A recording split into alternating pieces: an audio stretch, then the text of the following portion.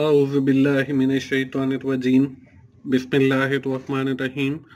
अस्सलाम वालेकुम दोस्तों, मैं हूं मोहसिन रज़ा और आप लोग देख रहे हैं 24/7 टीचर्स ऑनलाइन यूट्यूब चैनल। दोस्तों, क्लास चल रही है हमारी इंट्रोडक्शन टू कंप्यूटिंग की और हम पढ़ रहे हैं सॉफ्टवेयर इंजीनियरिंग के हवाले से और सॉफ्टवेयर डेवलपमेंट के हवाले से। दोस्तों, इंट्रोडक्शन टू कंप्यूटिंग की आज हमारी क्लास 33 है और आज की क्लास का हमारा टॉपिक सॉफ्टवेयर इंजीनियरिंग मेथडोलॉजीज है। दोस्तों, आज की क्लास शुरू करने से पहले एक बार हम देख लेते हैं कि हमने पिछली क्लास के अंदर क्या पढ़ा था। दोस्तों, हमने अपनी पिछली क्लास से सॉफ्टवेयर इंजीनियरिंग के हवाले से पढ़ा था और हमने देखा था कि सिंपल इंजीनियरिंग और सॉफ्टवेयर इंजीनियरिंग में क्या फर्क है। दोस्तों, हमने इसके साथ ये भी देखा था कि सॉफ्टवेयर डेवलपमेंट लाइफ साइकिल क्या होता है। उसके अंदर मुख्तलिफ फेजेस होते हैं, जिसमें आपके पास रिक्वायरमेंट फेज है, डिजाइन फेज है, इम्प्लीमेंटेशन फेज है, टेस्टिंग फेज है। इन सब को मैंने विद इन डिटेल आप लोगों के साथ शेयर किया। दोस्तों, आज की क्लास में जैसे मैंने आपको पहले भी बताया कि हम लोग बात करेंगे सॉफ्टवेयर इंजीनियरिंग मेथडोलॉजीज के हवाले से। हमारे पास जो डिफरेंट मेथडोलॉजीज अवेलेबल हैं, जिसमें वाटरफॉल मॉडल है, वैलिडेशन एंड वेरिफिकेशन मॉडल है, स्पाइरल मॉडल है, इंक्रीमेंटल मॉडल है, रिलेशनल यूनिफाइड प्रोसेस मॉडल है, एक्सट्रीम प्रोग्रामिंग मॉडल है, द ईगल ग्रुप मॉडल है और स्क्रैम मॉडल है। इस हवाले से हम विद इन डिटेल बात करेंगे और ना सिर्फ इनको देखेंगे बल्कि ग्राफिकली मैं ये भी दिखाऊंगा कि ये मॉडल जो हैं कैसे वर्क करते हैं और इन मॉडल्स में फर्क क्या है। तो चलिए दोस्तों, आज की क्लास की इब्तिदा करते हैं और सबसे पहले हम देखते हैं अपने वाटरफॉल मॉडल को। दोस्तों, हम ये जितने भी मॉडल पढ़ेंगे ये सॉफ्टवेयर डेवलपमेंट लाइफ साइकिल के मॉडल हैं। आप इनमें से कोई सा भी एक मॉडल यूज करके अपना सॉफ्टवेयर डेवलप कर सकते हैं, या आप कॉम्बिनेशन ऑफ मॉडल भी यूज कर सकते हैं कि कोई से दो मॉडल्स को मिक्स करके एक अपना मॉडल बना के उसको यूज करते हुए भी हम सॉफ्टवेयर डेवलप कर सकते हैं। दोस्तों, वाटरफॉल मॉडल जो है वो स्क्रीन के ऊपर आपको नजर आ रहा है। Through all development stage, analysis, design, coding, testing, development, the process move in a cascade mode. Each stage have concrete deliverable and it's strictly documented. The next stage cannot start it before the previous one is fully completed. दोस्तों, इसमें आपको जो है software development life cycle की जितनी भी हमने stages पढ़ी थी, जिसमें रिक्वायरमेंट था, डिजाइन था, इम्प्लीमेंटेशन थी, टेस्टिंग थी, डिप्लॉयमेंट थी और मेंटेनेंस, उन सारी स्टेजेस को अगर हम एक सीक्वेंस के साथ लेकर चलें तो वो हमारा वाटरफॉल मॉडल है। इसमें हर जो स्टेज है नेक्स्ट, वो उस वक्त तक शुरू नहीं कर सकते हम जब तक हम अपनी पिछली जो हमारी फेज है उसको कंप्लीट ना कर सकें। दोस्तों, इसमें अगर हम रिक्वायरमेंट एनालिसिस वाली फील्ड फेज पर हैं तो हम डिजाइन पे उस वक्त तक नहीं जा सकते जब तक हम रिक्वायरमेंट एनालिसिस वाला अपना फेज कंप्लीट ना कर लें। इसी तरह ऑनवर्ड है। दोस्तों, इसके बाद जो हमारे पास मॉडल है वो है वी मॉडल। इसको हम वैलिडेशन वेरिफिकेशन मॉडल भी कहते हैं। इस मॉडल में क्या है? The V model is an other linear model. ये भी लीनियर मॉडल है with each stage having corresponding testing activities. हमारी हर जो स्टेज है उसकी एक टेस्टिंग एक्टिविटी है। Such workflow organization implies experimental quality control, but at the same time it makes the V model one of the most expensive and time consuming model.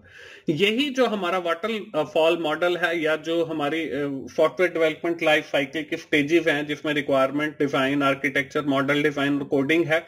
हम क्या करते हैं, हमने रिक्वायरमेंट जो एनालिसिस वाली फील्ड है उसको हमने कंप्लीट किया, तो अब हम सबसे पहले उसको टेस्ट करेंगे कि हमारी जो सारी रिक्वायरमेंट्स हैं वो कंप्लीट हो गई हैं या नहीं हुई। उसके बाद हम डिजाइन डॉक्यूमेंट पर जाएंगे। डिजाइन डॉक्यूमेंट के ऊपर भी जाके जब वो हमारा कंप्लीट हो जाएगा तो फिर हम उसको टेस्ट करेंगे कि ये हमारा कंप्लीट हो गया या नहीं। तो अब दोस्तों देखें, हमारा जो हर स्टेज है या हर फेज है इसके ऊपर हम टेस्टिंग कर रहे हैं, तो इसलिए ये जो मॉडल है वो एक्सपेंसिव हो जाता है, क्योंकि हर फेज के ऊपर जो है उसको टेस्ट किया जाता है। और फिर ये टाइम कंज्यूमिंग भी इसीलिए है क्योंकि हम हर स्टेज पे उसको टेस्ट कर रहे हैं। इसके बाद दोस्तों अगली स्लाइड पे हमारे पास एक और मॉडल है जिसको हम स्पाइरल मॉडल कहते हैं। अब ये स्पाइरल मॉडल क्या है, ये बिल्कुल एक स्प्रिंग की तरह होता है, जैसा कि आप देख रहे हैं ये बिल्कुल सेंटर से स्टार्ट हो रहा है और इसकी जो डिफरेंट फेजेस हैं, रिक्वायरमेंट है, डेवलपमेंट है और इंटीग्रेशन है, इसी तरह ये बिल्कुल ऐसे स्प्रिंग की तरह घूमता हुआ आपको नजर आ रहा है। इस मॉडल में क्या खास बात है, the spiral model put focus on through risk assessment thus to reap the benefit of model to the fullest. You need to engage people with the strong background in risk evaluation. This is the model where intensive customer involvement appear. कि पहले हमने V model के अंदर देखा कि हम हर phase के ऊपर उसको टेस्ट कर रहे हैं, वैलिडेट कर रहे हैं। जब हम स्पाइरल मॉडल की बात कर रहे हैं तो हम ये देखेंगे कि हमारी हर जो फेज है उसके ऊपर रिस्क फैक्टर कितना है। इस मॉडल को इंप्लीमेंट करने के लिए हमें जो है एक रिस्क इवेल्युएटर की जरूरत पड़ेगी, जो बैकग्राउंड जिसका रिस्क इवेल्युएशन के हवाले से स्ट्रांग हो। दोस्तों इसके बाद अगला जो हमारे पास मॉडल है वो है इंक्रीमेंटल मॉडल। अब ये इंक्रीमेंटल मॉडल क्या है, इसको देख लेते हैं। The development process based on the incremental model is split into the several iteration. Lego style modular software design is required. New software modules are added in each iteration with no or little change in the earlier added module. अब इसमें देखें हमारे पास शुरू में planning है, requirement है, design है और फिर आगे हम जो है इसी तरह बाकी की सारी एक्टिविटीज हैं। अब इस मॉडल के अंदर होता क्या है, इस मॉडल के अंदर ये होता है कि हमारे पास जो एक फेज है इसको हम फर्दर सब डिवाइड कर देते हैं इनटू द डिफरेंट फेजेस और फिर हम उसको जो है दोबारा इकट्ठा करके उसको मेंटेन करते हैं और अपना सॉफ्टवेयर जो है वो कंप्लीट करते हैं। इसके बाद दोस्तों आगे बढ़ते हैं। आगे जो है अगली स्क्रीन के ऊपर हमें एक और मॉडल नजर आ रहा है जिसको हम आरयूपी मॉडल भी कहते हैं, जिसका मतलब है रिलेशनल यूनिफाइड प्रोसेस मॉडल। अब इस मॉडल के अंदर क्या होता है, relational unified process model is also a combination of linear and iterative framework. हमने पीछे जो है वो इंक्रीमेंटल मॉडल पढ़ा जिसको हम आइटरेटिव मॉडल भी कहते हैं। बेसिकली ये जो हमारा आरयूपी मॉडल है ये कॉम्बिनेशन है लीनियर का, यानी कि हमारे जैसे वाटरफॉल मॉडल हमने पढ़ा या वी मॉडल पढ़ा, उसको मिला के और आइटरेटिव को मिला के हम जो है वो आरयूपी मॉडल बनाते हैं। The model divide the software development process into the 4 phases. अब ये जो मॉडल है ये सॉफ्टवेयर डेवलपमेंट को 4 हिस्सों के अंदर तकसीम करता है। The first one is the inspection, elaboration, construction and transition. All the basic activities, requirement, design of development process are done in a parallel across these 4 RUP phases through with the different intensity.